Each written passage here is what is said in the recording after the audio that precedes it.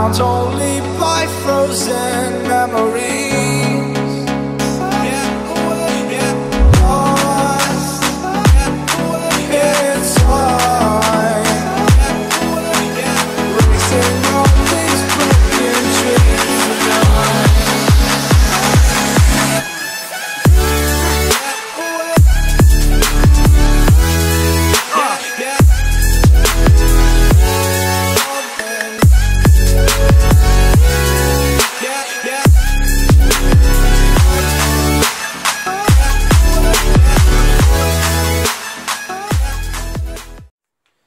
Alright guys, so it's week 5 fitness challenge progress.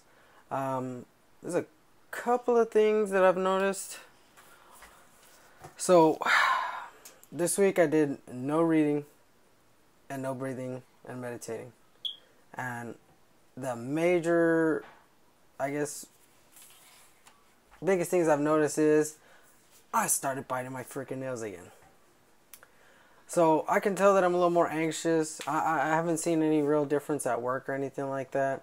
But I need to get back on reading my book, my breathing, and meditating. There was a little bit of schedule changing and honestly editing and posting videos and stuff like that that took away, my mornings from doing that. But, 30 minutes, 5 minutes breathing, 30 minutes reading, 5 minutes breathing. That should be easily knocked out. I was just slacking. I also didn't even do a half marathon this past weekend. Now, part of that is because Saturday was such an epic workout. This is what we did. So, 20 pull-ups, 30 push-ups, 40 sit-ups, and 50 squats. So, everything was timed, but we had to do that 5 times before we got out of there. So, I mean, just think about that crap. The 20 pull-ups, though, I couldn't do them the whole time. I did the first round 20 full straight pull-ups, Like I said, it's your own pace, so I hung a little bit, or I jumped down, I stretched off a little bit, and then I went back at it. But for the most part, I think I got like 15 straight, and then I kind of like just hung, and I actually knocked it out. And then after that, I realized this was going to be a lot harder. So what I did was I went for 10, and then we had these rubber bands hanging from the handrails, and it added a little resistance to help you up a little bit. By the end of it, though, I was struggling on even those. So the push-ups weren't too bad. The sit-ups are what I had a hard time with, and the squats were easy.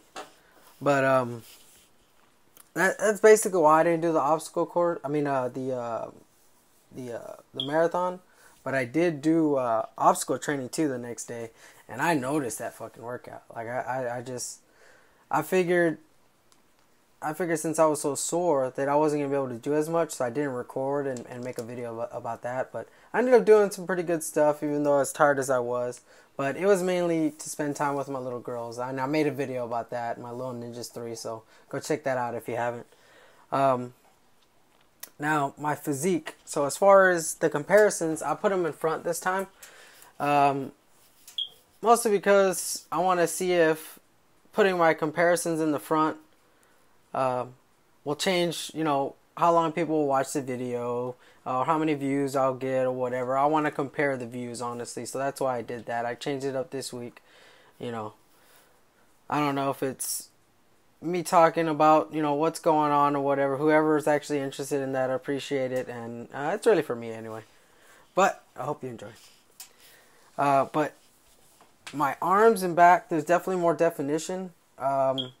And that's because we're doing more deadlifts, RDLs, rows. I mean, we're doing a lot of back and lower body workouts, and then kettlebells with arms. I mean, it's all over the place, honestly. But just this week, oh, sorry about that. Just this week, I've noticed arms and back have more definition. My legs, my quads are the most visible difference, and you could tell from week 1 to week 5 comparison. My hams and calves, it's not like you could tell whenever you see the picture of me from my backside, that my hams are bigger or my calves are bigger. But running and squatting and lunging and stuff like that, I feel the difference. I'm just so much stronger in my lower body than I have been probably since the army, really. But so last week I was talking about Charge Fitness and whether I was going to stay or not, and I am happy to say I am. Excuse me. Gotta get to work soon. I'm tired. Waking up at 5:30. But I'm happy to say I am, and of course I'm gonna take it easy the first week of March before my first obstacle course race. Just stretching, staying limber, resting up, and just getting a good rest day for my body to develop, or rest week really. But I'll be level 1 testing because this is the start of week 6.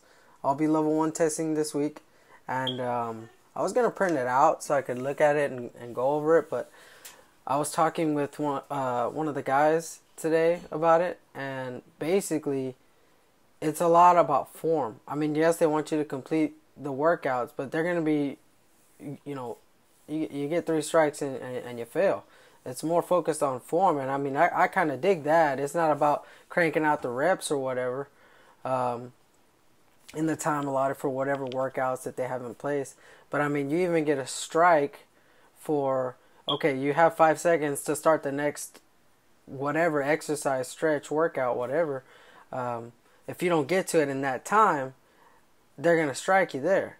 So I mean, you got to get to your next workout. You got to begin. It's focusing on form and then duration. It's not about reps. So I thought that was kind of cool way to kind of gauge your fitness levels, and people have failed, and he's telling me I should pass with flying colors, but I don't ever assume I'm gonna fucking kill anything. It's just how I am. So I'm gonna be reading on it, and I got to do it this Saturday. So I'm excited. I'll get my level 1 little 550 cord wristband or whatever they give out, and I'll get my name on the board for level 1. And I'm excited to get to 2 and maybe even 3. Hopefully by the end of the year. So I'll look at it more and I'll post more on it. I'm not going to post a workout or anything like that, but just talk about it once I get done with week 6. And I can't wait to see those comparisons. Health is wealth, my friends. I salute you. I'm out.